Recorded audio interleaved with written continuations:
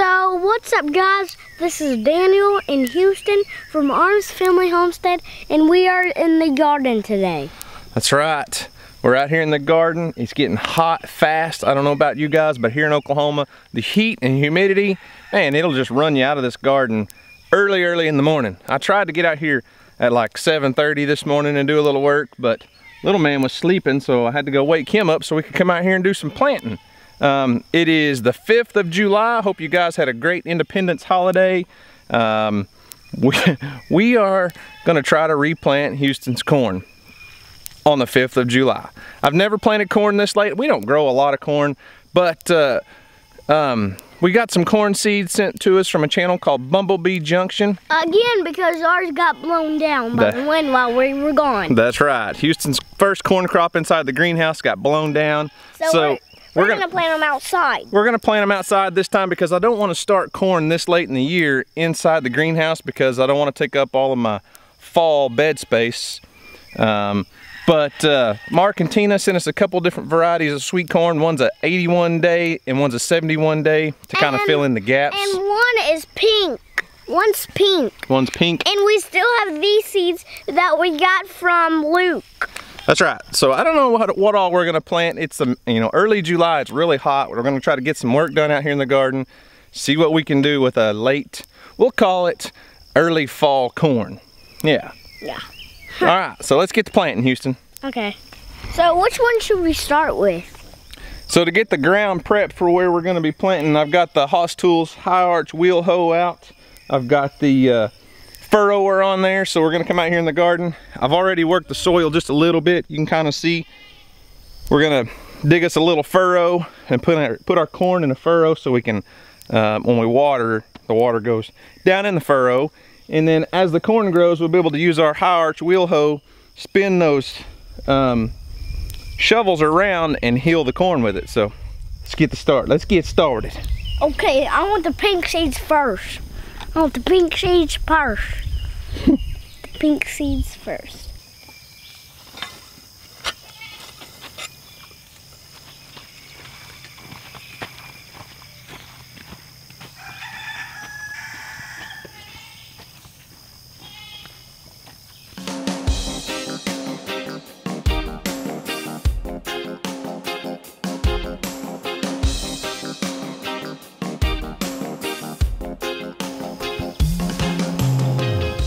The pink seed. So this is a hybrid sweet corn that was sent to us by Mark and Tina from Bumblebee Junction. So like I said, they gave us two varieties of sweet corn. One is a 81 day and one is a 71 day. And the concept there, plant all the 81 day corn. After it sprouts and starts to come up, you wait 10 days and you fill in the gaps with the 71 day corn. That's pretty smart right there, Houston. Well, then we already get corn on the 10th day? Corn on the 10th day. No, I wish. Not quite. 81 days. 81? One seed. One seed.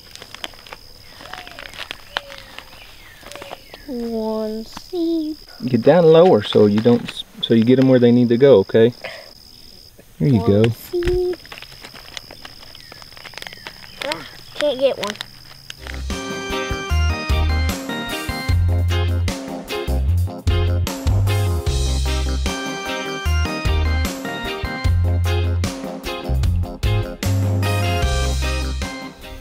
Barry got shocked by the fence. He did? Yeah. What'd he do?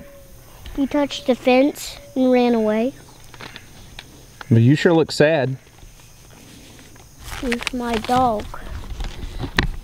So we had just enough seed for 4.5 rows of sweet corn. The next step, we're gonna come back in here with some of our composted chicken litter, feather, whatever compost mix that was that we bought from Leon.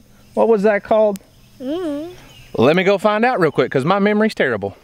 That right there, Sustain 464 slow release fertilizer. I believe it's composted turkey feather and manure, maybe some chicken manure, but I think it's turkey. Anyways, we got 4.5 rows. We're gonna put a little bit of that Sustain fertilizer in here. lightly cover the soil and water them in. I'm actually really surprised at how moist the soil is down in there. It is July, it's hot, but we've actually been getting quite a bit of rain here in Oklahoma. So our soil is actually nice and moist down there. What, buddy? Turn around, turn around. How is there no seeds right here? Because I just said we had enough for 4.5 rows. We ran out of seeds. We got 4.5 rows planted.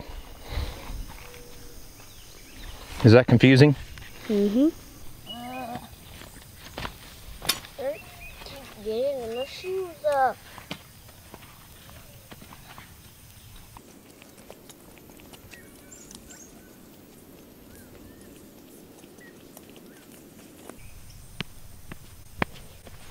Why'd you do that?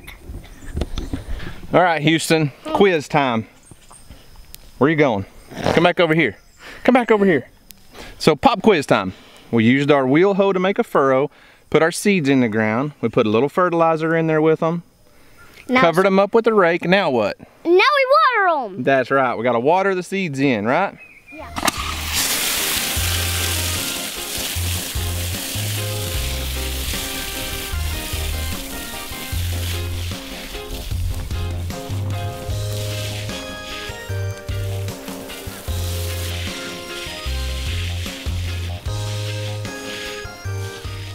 So this little corn patch here is the perfect spot to talk about the Haas Tools high arch wheel hoe. As you can see, this is the high arch, so it's got more ground clearance in here. Right now when we dug our furrows, we got the furrowing attachment. As you can see, I don't want to dig up my corn, but I've got the furrowing attachment on there. And as the corn grows, I will come in here with these 2 sets of stirrup hoes, and I can straddle the corn rows and get all the weeds that pop up in between the rows.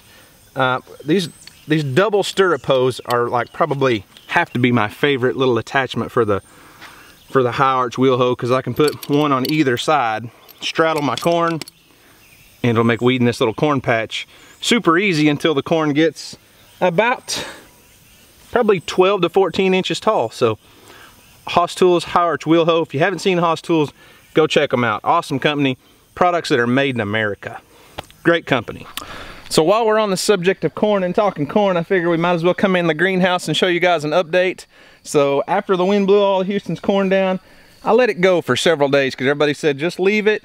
It may stand up. We tried standing some up, kept falling over, and it was just becoming a tangled mess. But look at this. Look at this corn. I know there's not very much in here, but check it out. That stuff is about 9 or 10 feet tall, has hit the roof of the greenhouse and bent over. But we're starting to get some ears of corn, as you can see. They're starting to grow.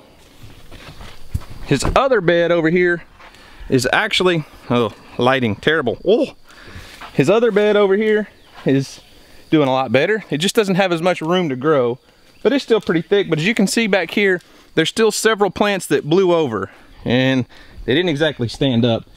And they're causing more of a problem than anything, so we're probably gonna have to pull those out.